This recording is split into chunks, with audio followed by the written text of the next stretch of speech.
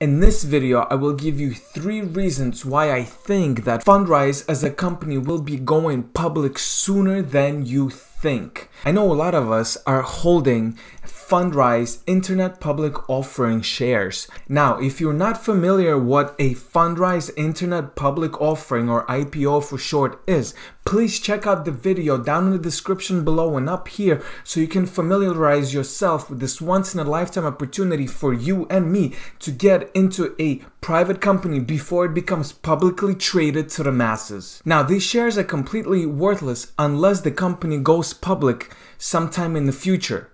But can this be sooner than you think? Coming up.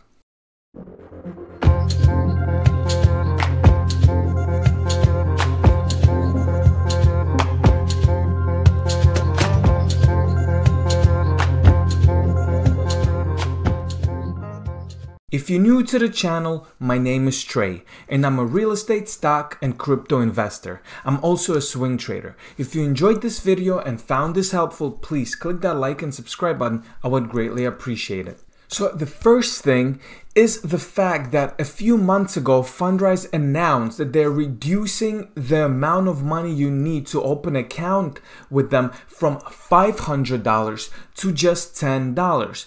Before, there was no such thing as a starter portfolio. So as you can see over here, account level starter and minimum investment amount is just $10. After all, Fundrise has been around for about 10 years and they haven't changed this $500 minimum that you needed to have to invest in the platform for over 10 years. So what has changed? Why out of nowhere are they changing it to $10? Well, the answer is very simple. They want to attract more and more people to their platform. With the $500 minimum, it limits how many people can actually invest in the platform. It kind of scares off more newer investors that are not familiar with real estate investing, crowdfunding, or anything like that. When they see a $500 minimum, a lot of people will just close the link and will not invest with that platform, because for most people, $500 is a lot of money to commit to something that they're not familiar with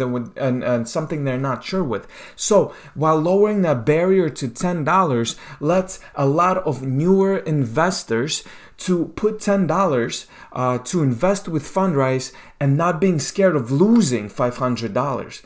Instead, they could put $10, and if something goes wrong, they only lose $10, and it's not scary to most people. So what it does is it lowers the barrier to entry for a lot of newer investors with Fundrise. And what does that do? That increases the number of users and investors that will be coming to Fundrise and will be investing through Fundrise platform in crowdfunding real estate. And that's a great thing, because when companies do go public, a lot of questions are asked. And one of the most common questions that are asked is, how many users do you have on your platform, or how many investors do you have on your platform? So by lowering that barrier from $500 to $10 and starting something called a starter portfolio, Fundrise is effectively increasing the number of users that will be investing with Fundrise. Therefore, I think that is the first hint that the Fundrise IPO will be going public in the very near future.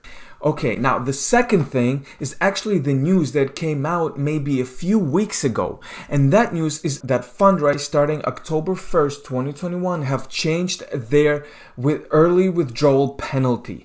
So I've actually have a video about this, so please check it out in the description down below and up here if you want more details on the changes that are taking place on October 1st, 2021.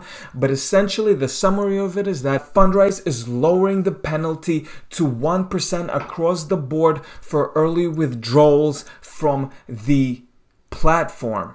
A withdrawal is considered early if you try to sell your shares prior to holding them for 5 years or more. So the previous policy prior to this change was actually a ladder system. So the longer you held your shares, the lower the penalty would be. So it would start from anywhere. If you held it from about 90 days, I think, to 3 years, it would be 3%. And if you held it for 4 years, it would be 1%. Now, why would Fundrise, again, after over 10 years of existing and doing business a certain way, change it out of nowhere?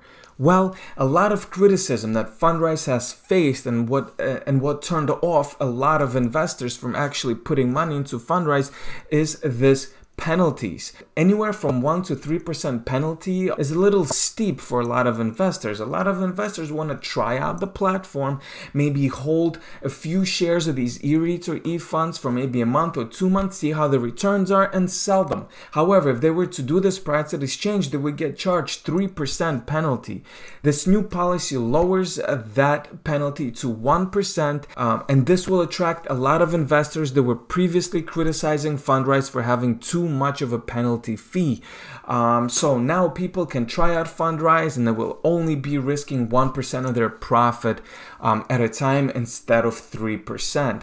So again, together with lowering that entry barrier from $500 to $10 and as well as lowering the fees, Fundrise as a platform becomes more accessible to many newer investors and as well as experienced investors who thought that the fees or the entry price was a little bit too high to start out.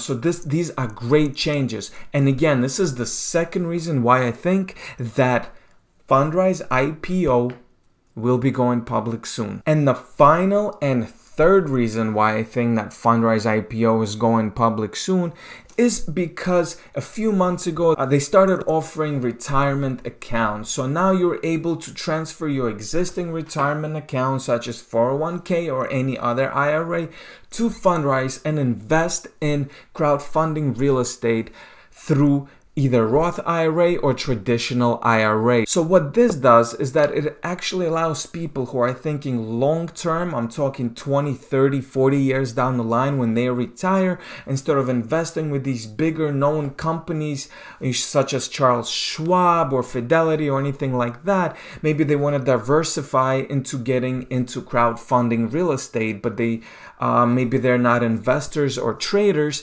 but they're literally just want to have one retirement account and they know that they're not going to be able to access it until they're 59 and a half years old and they're okay with it and they just want to diversify a little bit. So this announcement actually attracts a type of people, a low time preference people that want to invest certain amount of money and then forget about it for 20, 30 or 40 years and then come back to the riches that it will be in 40 years.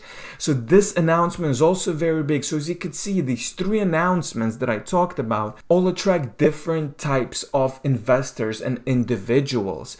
A lot of it is targeted towards the beginner investors, more newer investors, by lowering the entry barrier from $500 to $10 and lowering the penalties, and as well as attracting a more long-term thinking investors by letting you invest with Fundrise with an IRA account. So whenever Fundrise becomes a publicly traded company, it will reward all of those early investors of Fundrise IPO. So if you've been offered the shares of Fundrise internet public offering but have decided to stay away from it, I believe that this is a once in a lifetime opportunity to get into something early on, that by the time it becomes public and the shares become available to the world, you will be already holding shares at a great discount. I'm talking you will be able to triple, quadruple, 5x and 6x your money